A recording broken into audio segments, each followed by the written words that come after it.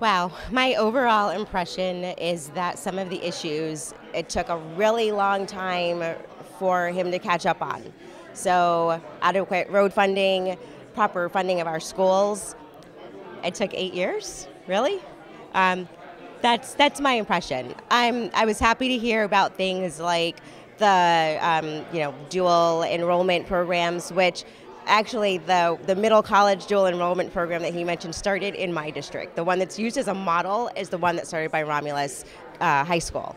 So it was good to hear that. Too bad Romulus didn't get some credit for it. Um, I really wanted to hear more about economic things that affect families. I wanted to hear more about things like earned paid sick leave.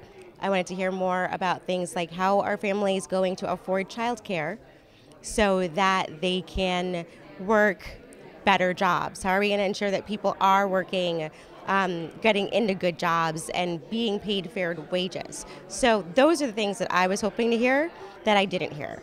I want to hear more about education, funding it properly, not just K through 12, but also early childhood, which was great to hear that he mentioned that, but we need to make sure that every single child who needs it has access to it.